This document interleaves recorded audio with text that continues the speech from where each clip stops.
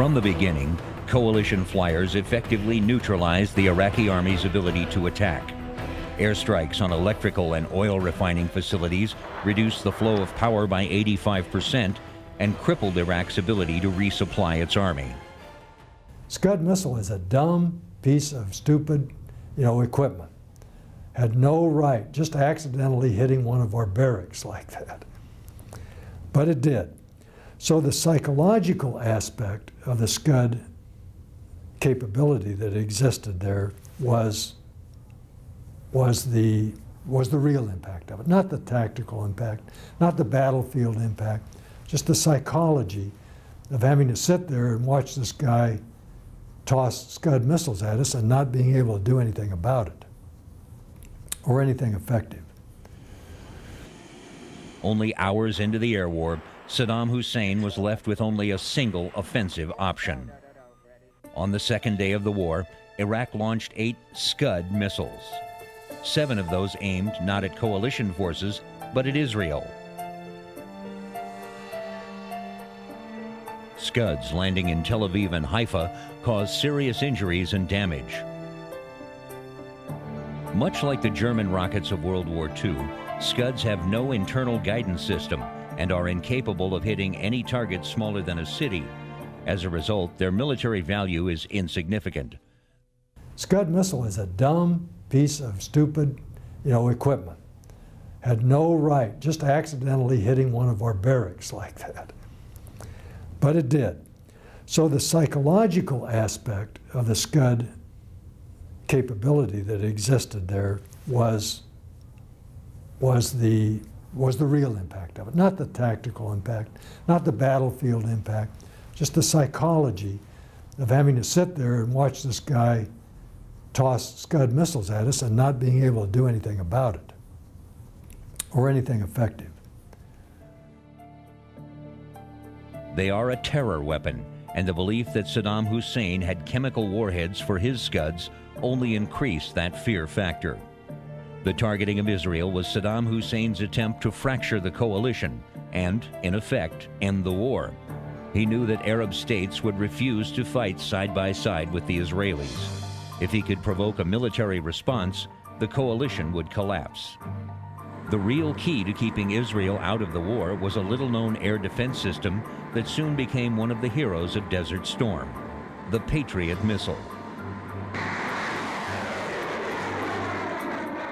Our mission is to provide airspace control for friendly fighter forces and also weapons control for those same aircraft. We have the mission of intercepting any hostile targets, aircraft that are coming over the border. We also provide early warning of missile attack against specific sites in this area, within our area of responsibility. We had an event this morning where missiles were launched at us from Iraq.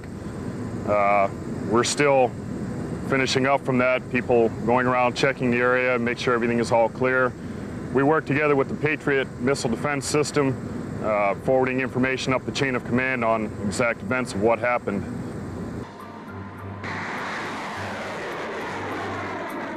However, the Patriot's effectiveness as a Scud buster has been wildly exaggerated. Patriots missed incoming Scuds more often than they hit them. Even a direct hit by a Patriot usually failed to destroy the incoming warhead. Instead, the Patriot merely broke the Scuds up. Saddam's missiles, inaccurate to begin with, were simply blown off their already erratic course to land in a different part of the target city. The coalition, issuing press releases with glowing reports of the Patriot's accuracy, knew this. But the Patriot hype served its purpose. The Scud was a terror weapon, and what was needed to counter it was an anti-terror weapon. The Patriot was a remarkably effective propaganda tool. It kept Israel out of the war. General Chuck Horner later described the strategy openly, saying, "Who cares if they ever really intercepted a Scud?" The perception was that they did. If you have an anti-terror weapon that people perceive works, then it works. Even with the Patriots in place, the Scuds kept coming. We had a Scud alert when we went back to draw the new tanks quite a few times, and out in the field, you know, we stayed in MOP 2 a lot of the time. Okay, we had our MOP suits on, and a lot of times we'd have our boots. So, you know, if an alert was called, you don your mask and put on your chemical gloves and, you know, get everything sealed up like it's supposed to be. Had a couple guys, you know, some of the equipment we had when we first got there was the old M25 mask, and I'm sure they used it back through the 60, maybe the 48. You know, it was just a one-piece face shield mask. And a couple people had problems with them, and I mean, they freaked, even though, you know, we didn't actually get the chemical didn't hit us. But I mean, I'm glad I didn't have a problem with it. A lot of people were really scared about that. Yeah, I remember the first night, January 17th, when we heard about the first airstrikes. We had just actually gone to bed that night, and one of the girls came in our tent and said, they just announced on the radio they're just attacking. So I was like, girls, get your gas masks ready. And sure enough, 5-10 minutes later, the chemical alarms go off, and we all head for the chemical treatment plant where we were working at that time at Camp Eagle 2. And we ended up there for, I think 5 or 10 minutes later, they were calling all clear over the radio. That was a relief to know that we had at least over-prepared, and that it was not going to be as bad as we thought. But the chemical alarms did keep us busy most of the night, most of the time, because they would fire a Scud. As soon as they'd fire it, they'd sound the chemical alarms, because we honestly didn't know if it was a chemical Scud or a high explosive Scud, most of which were high explosive. The Patriot batteries were stationed there where we were at Camp Eagle 2, and they didn't know their capability. So the first Scud that came flying toward our camp, they fired 14 Patriots at it. The first one took it out in the air, 13 just kept on going. So they realized, okay, our technology is also superior. We learned immediately. And so it was a learning curve for everybody, honestly, at the beginning of the air war. You lay down to sleep and wake up and almost be drowned in the sweat and stuff that's in your mask, you know, from where you're sleeping. And, you know, I mean, you get used to it, but I mean, it's still hot. Not quite as hot as being in port. On February 25th, a Scud struck a barracks in Dhahran, killing 28 Americans. A nearby Patriot fire unit should have intercepted the incoming missile, but the crew never saw it. That was in Dhahran. Ironically, my next door neighbor was a major with the reserves. It was a reserve unit that had gotten hit and had lost, I think, 21 people. And my next door neighbor back home in Pennsylvania, in Concord, Pennsylvania, he was mobilized, and we ran into each other after the war. We actually ran into each other before the war, but after the war he was telling me about how difficult that was. He would describe the Patriot would go up, and you would hear a loud, high-pitched pop, and that would take care of Scud. The night he was supposed to be in the barracks where those young men and women were killed, most of them in their early 20s, reservists from Pennsylvania. And he went off to get a cup of coffee to write a letter to his wife that night. And it was becoming normal-place to hear a Patriot go up and you hear the loud pitch pop. I mean, it just became part of the everyday routine to hear that. And that night he was writing a letter and he heard a low bass thud and the ground underneath him shook. And very difficult to hear him recall that. Designed to operate for only 8 hours at a time, many Patriot units were kept on alert 18 to 20 hours a day. Weakened batteries had caused the tracking software to malfunction, allowing the Scud to slip through and land intact. Israel pressed the coalition for a more reliable fix. Schwarzkopf ordered what became known as the Great Scud Hunt. This search for mobile Scud launchers occupied hundreds of coalition aircraft. It was a disaster for us. We took an awful lot of sorties, and some of our best high-quality sorties. A lot of F-15E sorties, which is the two-place version, the ground attack version of the F-15. Probably our most capable weapon system. And we took them off of every other thing they might be involved in and committed them to try to hunt down Scuds and kill them before they could be fired at Saudi Arabia and Israel. But mostly because the psychological impact that had in Israel gave us fits. We didn't want the Israelis getting in this. It would have unraveled the coalition had they done so. So stopping the Scud attacks on Israel was a big issue for us. And the Army lost 20 or 21 people in that barracks in Dhahran that was hit by a Scud missile. That was our biggest loss in the whole war.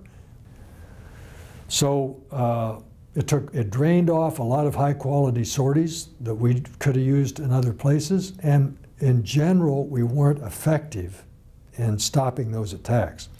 Now, if you plot those attacks, in a Excel spreadsheet, you'll see they peaked early and went down. So in general, we chopped the frequency of it, and towards the end, they were having to fire out of Baghdad, which took Israel they couldn't get to Israel out of Baghdad. They had to drive out into the desert towards Israel to have the range to get to Tel Aviv.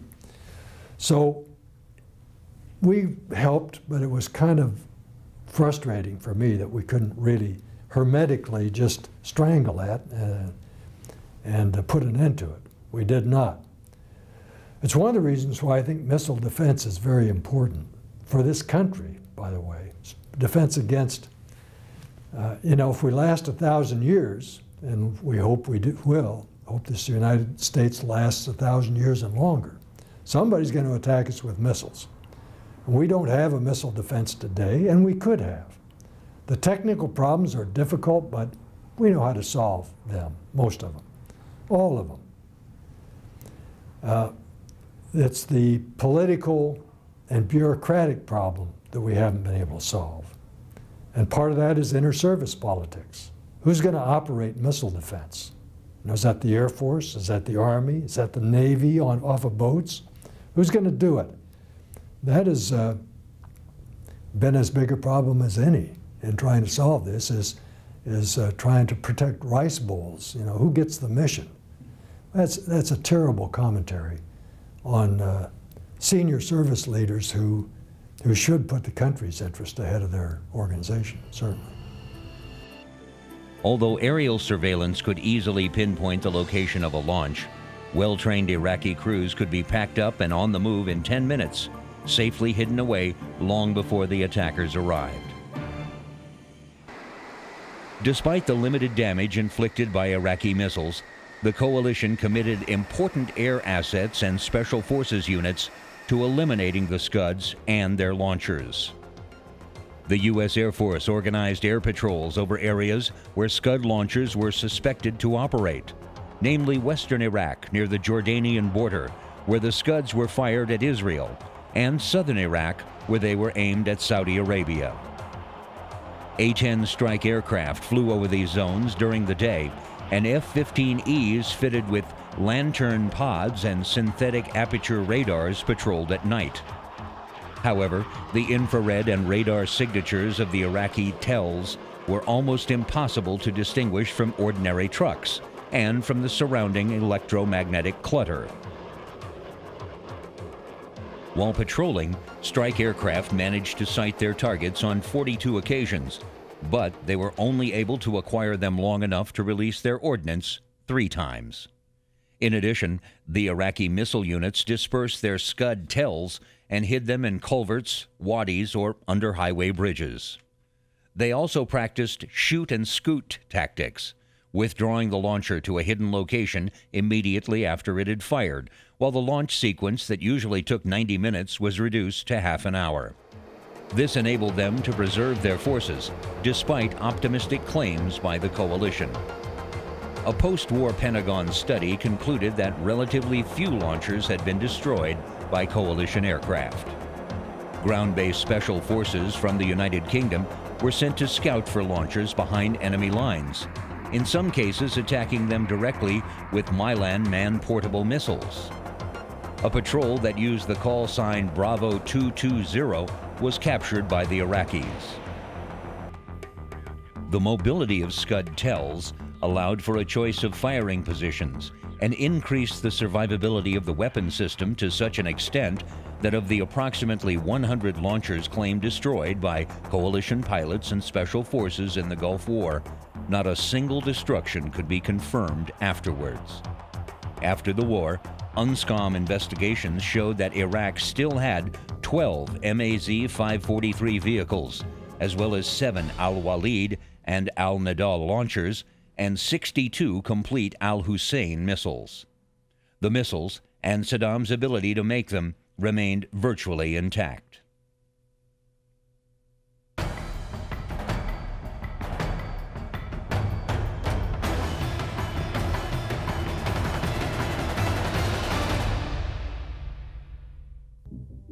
The commander of coalition forces, General Norman Schwarzkopf, called it preparing the battlefield. He knew that neither intense diplomatic efforts nor the condemnations of the United Nations were likely to persuade Iraq to leave Kuwait. The problem would be decided by military action and by battle on the ground. For his ground offensive to work, the opposing Iraqi land forces had to be hit hard from the air. The Iraqis possessed the 4th largest army in the world. They were well equipped and dug in. They needed to be softened up. This is where air power was brought into play with devastating effect. From the start of the shooting in January 1991, Iraq's ground forces were subject to incessant attack. By the end of the month, as the interdiction campaign progressively smashed Iraq's air power, command and control networks, more and more coalition air assets were free to be turned against Iraq's troops, artillery positions, supply centers, and lines of communications, destroying their effectiveness for the land battle to come. It was incredible. I'd never seen such a display of flying power in all my life. I mean, you would look up and you just see everything, the black specks of the B-52, they're so high up, and you see the lower flying aircraft, the F-14s, the F-18s, and as you're looking up, suddenly you're just out of relapse or out of reaction. You're ducking because A-10s just flew over your head because they keep up with the sand dunes. And so it was incredible. At that same time, the Marine Expeditionary Force were mounting false amphibious assaults. They would try to charge toward the one island. There was an island just off of Kuwait City in the Persian Gulf that Saddam had also secured. The MEF would mount up and do practice runs on that island, and they would just stop short of the island, turn around, and come back to their base. And so there was a lot of fear tactics that we were using at that point. Using a lot of putting up, taking damaged fuel lines, damaged helicopters, damaged fueling trucks, things that we cannot use, setting them out in the middle of nowhere and just piling it up, making it look like it's operational to Iraqi intelligence, and they would in turn divert whole divisions of troops over because we had them thinking we were going to do something there. And what it did, it ended up effectively in many ways dividing up the Iraqi army before we even started fighting them. Giant B-52 bombers unloaded thousands of tons of explosives on Iraq's best troops, the Republican Guard, which was being held back as a mobile reserve. The EW called out the possibility of a threat. The Iraqis had gotten pretty smart and they did not turn their radars on for any length of time. We had an explosion on the left side of the aircraft that we could tell was aft. It caused the aircraft to roll in about 10 or 15 degrees of bank. It was hard to tell because, like I said, we were in the process of doing S-turns the way it was. And when I looked out, I saw one go just off to my right side, just in front of the wing, and then a second one about, what I think, about 100 yards or so to the right of the aircraft. So the maneuvering and the jamming that the EW was doing probably saved, well, he did save us from taking at least 2 more, if not 3 more hits.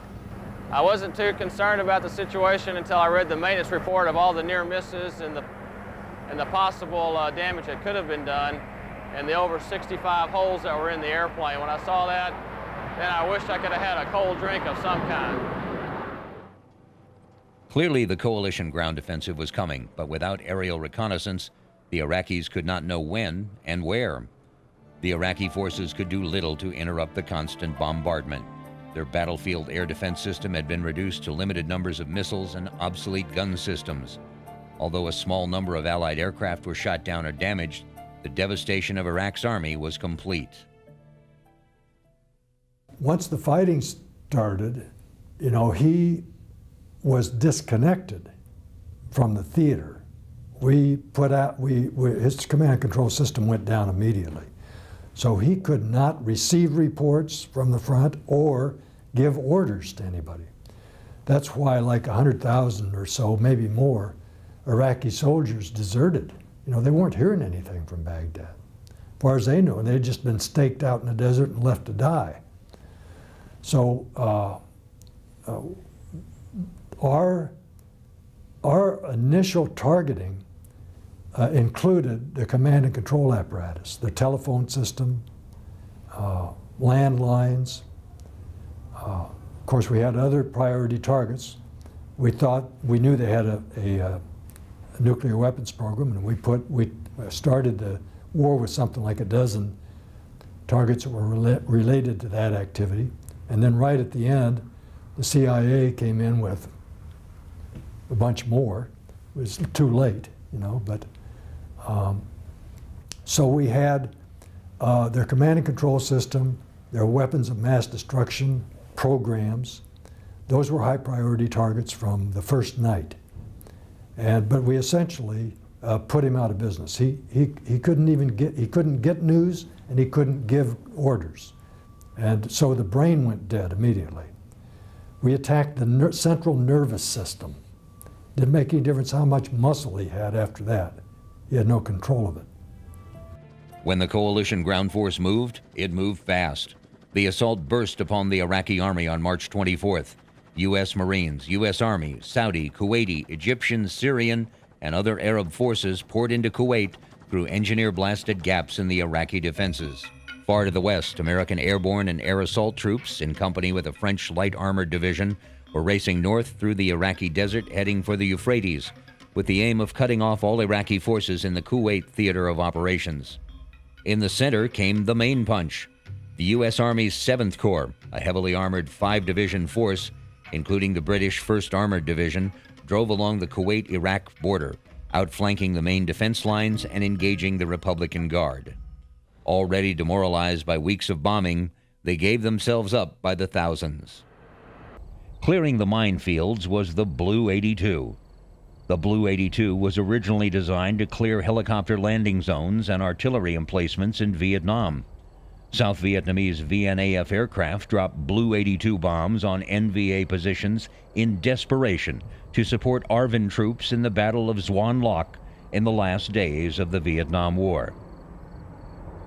11 Blue 82Bs were palletized and dropped in 5 night missions during the Gulf War, all from Special Operations MC-130 combat Talons. The initial drop tested the ability of the bomb to clear or breach minefields. However, no reliable assessments of mine-clearing effectiveness are publicly available. Later, bombs were dropped as much for their psychological effect as for their anti-personnel effects. The U.S. Air Force would later drop several Blue 82s during the campaign to destroy Taliban and al-Qaeda bases in Afghanistan, to attack and demoralize personnel, and to destroy underground and cave complexes. American forces began using the bomb in November 2001 and again a month later during the Battle of Tora Bora. On July 15, 2008, airmen from the Duke Field 711th Special Operations Squadron, 919th Special Operations Wing, dropped the last operational Blue 82 at the Utah Test and Training Range. Fixed-wing close air support was provided in the main by Air Force F-16s, A-10s, and Marine Corps AV-8Bs. The A-10's huge gun and powerful weapon load ripped through Iraqi artillery and armor with ease. 2 A-10s established a record at the end of the war by destroying 35 tanks in a day. Well, the basic mission of the A-10 is close air support. Currently, until the ground war starts underway, we're doing a lot of AI missions and OCA missions targeting Scuds as well as EW sites, and we're actually doing some SAM site targeting. It's back to the old stick and rudder flying. It's not an electric jet. It's got 2 hydraulic systems. The stick moves, the plane moves. You can feel it. You can feel the nuances in each jet. You still use the rudder in the plane when you're flying it, and it's more back to the old style flying. The final impetus to surrender came when the close support aircraft brought the battle to a close by annihilating the massive Iraqi column fleeing from Kuwait along the Basra Road, which became known as the Highway of Death.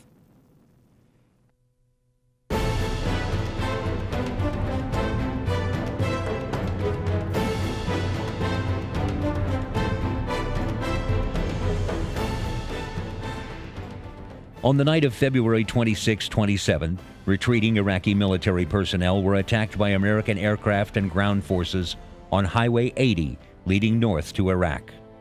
The scenes of devastation on the road are some of the most recognizable images of the war. Spotting the massive Iraqi columns, U.S. Marine aircraft blocked the road in front of the retreating troops with anti-tank mines, and then bombed the rear of the massive vehicle column of mostly Iraqi regular army forces. This effectively boxed in the Iraqi forces, creating an enormous traffic jam and leaving the Iraqi troops as sitting targets for follow-up airstrikes. Over the next 10 hours, scores of Marine, Navy, and Air Force pilots attacked the convoy using a variety of ordnance. Some survivors of the air attacks were later engaged by arriving coalition ground units, while the vehicles that managed to evade the traffic jam and continued to drive on the road north were often targeted individually. One portion of the road, at the bottleneck, had been reduced to a long, uninterrupted line of more than 300 stuck and abandoned vehicles. The wreckage found on the highway consisted of military vehicles and many more commandeered civilian vehicles, such as cars and buses. Many of these vehicles were filled with stolen Kuwaiti property. It was horrific. You see mangled bodies and, burnt, charred remains, and it's pretty. When you're 19, you're not afraid of death. Well, that will make you afraid of death when you see the really ugly side. The guy that's been cooked alive, and the A-10s had come in and hit this one column that we ran across, and they had just ripped it apart.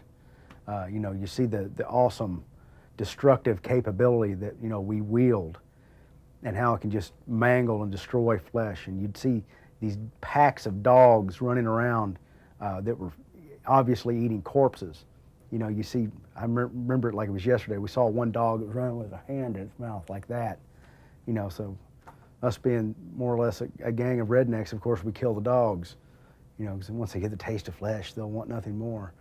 But it was absolutely very humbling to see how small that you really are in a universal scope of things, when you see how you can just be ripped apart like that, for nothing. And you see these people and you're like, half of these guys were conscripts that were just trying to get back home. They just didn't, they were forced kind of into this situation. When you look back on it, you understand that they were pretty much just gathered up and thrown into this situation. And their officers left them. Some of them were chained inside their tanks so they couldn't run. There's a lot of horrible things going on. A lot of bodies. A lot of just stinking, rotten bodies and blown up equipment. The death toll from the attack is unknown and still remains a controversial issue. Some independent estimates go as high as 10,000 or even tens of thousands of casualties, but this is highly unlikely. According to a 2003 study by the Project on Defense Alternatives Research, there were probably about 7,500 to 10,000 people who rode in the cut-off main caravan to begin with. But once the bombing started, most of them are believed to have simply left their vehicles in panic and escaped through the desert or into the nearby swamps. 450 to 500 of them were taken prisoner. The actual figure was probably a minimum toll of at least 500 to 600 dead, which seems to be more plausible. On and near Highway 8 to the east, Iraqi forces were trying to either redeploy, to stand and fight, or simply escape. Many of them belonged to the elite Iraqi Republican Guard's 1st Armored Division. This elite force was engaged by the U.S. ground forces, consisting of 9 artillery battalions and a battalion of AH-64 Apache helicopter gunships. Hundreds of Iraqi vehicles were systematically destroyed along a 50-mile stretch of the highway and at scattered points across the desert. This engagement, which wasn't known to media and the public, still remains relatively obscure, even as the most of the graphic images of scorched corpses, commonly attributed to the Highway of Death attacks and often considered among the iconic images of the war, were actually taken on Highway 8 and not on Highway 80. A large column of remnants of the Hammurabi Division, attempting to withdraw to safety in Baghdad, were also engaged and obliterated a few days later, deep inside the Iraqi territory, in a controversial post-war turkey shoot-style incident known as the Battle of Rumelia. We try to be as professional in our job as the people in the Air Force are in theirs. But to tell you the truth, it helps my morale, I think, more than any lift we can give anybody else's morale, because to see people pulling together in such good spirit as we've seen out here today, I'm not afraid to use the word inspiring. It inspires me, I'll tell you. In just under 100 hours, the 500,000-strong Iraqi force in Kuwait and southern Iraq was finished, and Kuwait was liberated. The early air power advocates, the Billy Mitchells, people like that, said this is a revolutionary capability because we're going to win wars quickly and easily with minimum of casualties and so forth.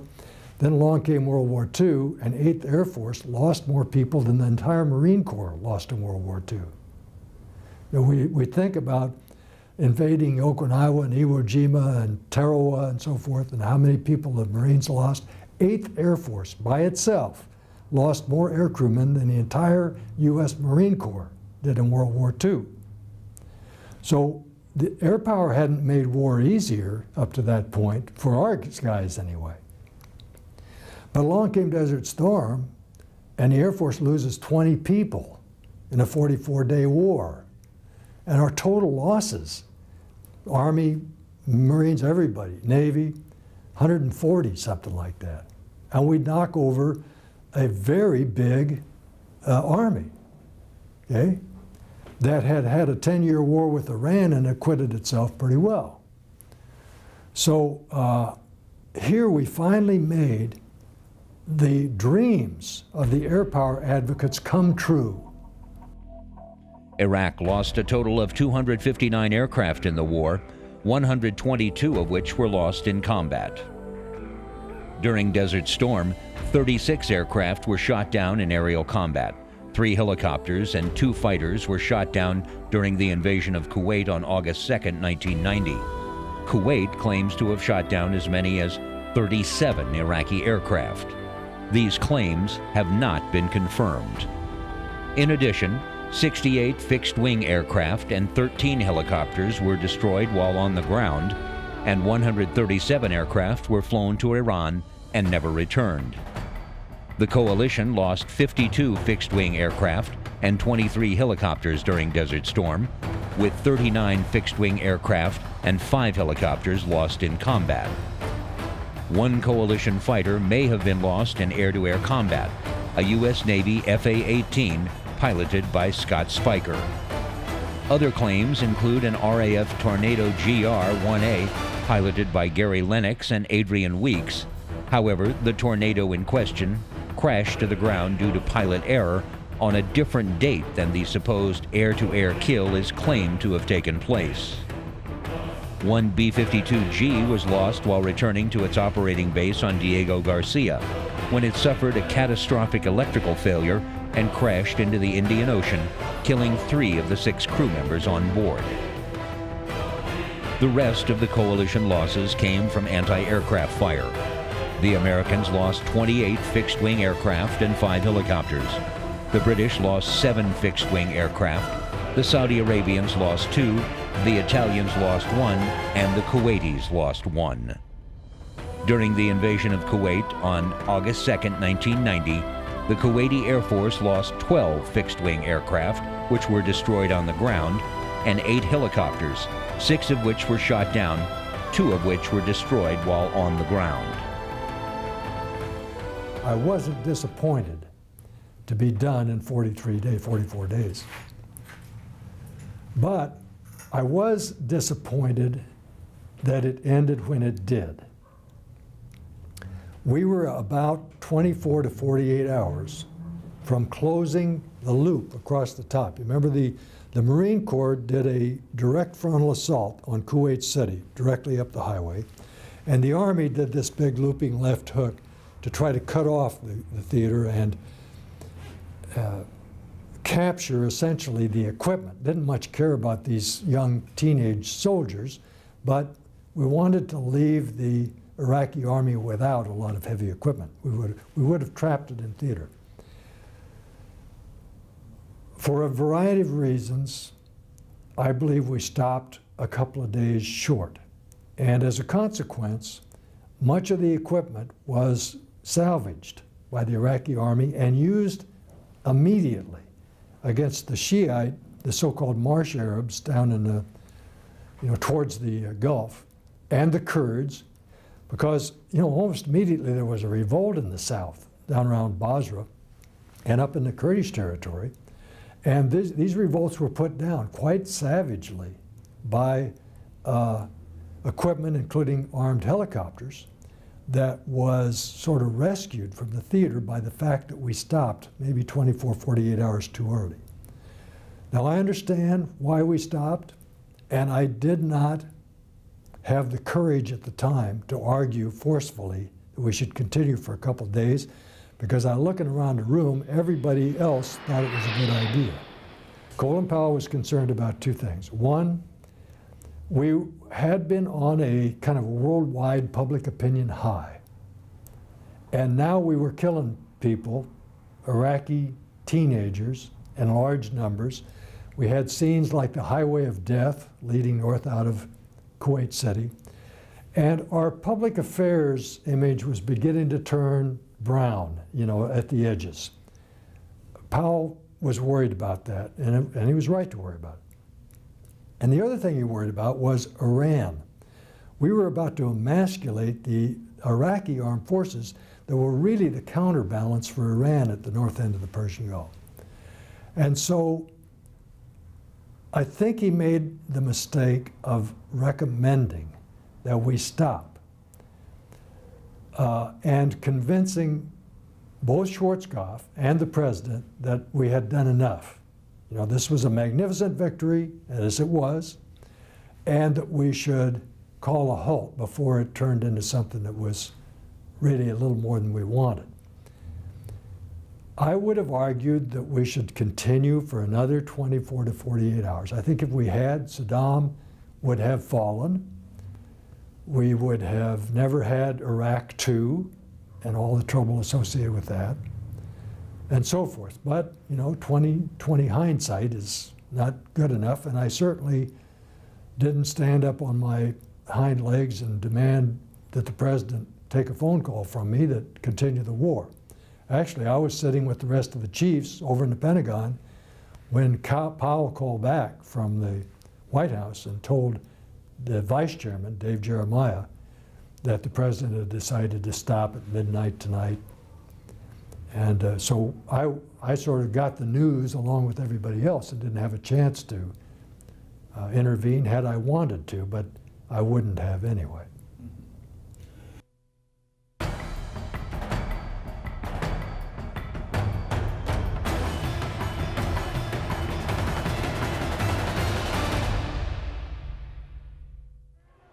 When Operation Desert Storm ended in 1991, the safety of Kurds who were fleeing from Iraqi persecution from the south became an issue, and Operation Provide Comfort began.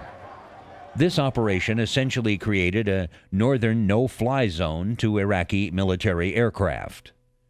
The operation provided the Kurdish population with humanitarian aid and reassurance of safe skies. However, this was marred by a friendly fire incident on April 14, 1994, when two United States Air Force F-15 Eagle fighters mistakenly shot down two U.S. Army Black Hawk helicopters, killing 26 personnel. Operation Provide Comfort officially ended on the 31st of December, 1996. Following Operation Provide Comfort, the United States continued to watch over the northern skies with the launching of Operation Northern Watch on January 1, 1997. Operation Northern Watch continued to provide air security to the Kurdish population in the north. By 1999, the Department of Defense had flown over 200,000 sorties over Iraq. American and British aircraft continuously maintained the integrity of the no-fly zone, receiving anti-aircraft fire from Iraqi forces almost daily. The operation ran until its conclusion on May 1, 2003. In the south, Operation Southern Watch was underway to watch over the persecuted Shiite populations. This operation was launched on August 27, 1992, with the mission of preventing further inhumane acts against civilian populations. Iraq challenged the no-fly zone beginning in December 1992, when a U.S. F-16 shot down a MiG which had locked onto it in the southern no-fly zone. The next month, Allied planes attacked Iraqi SAM sites in the south and bombed a suspected nuclear facility. Baghdad eventually halted firing on patrolling Allied aircraft after August 1993.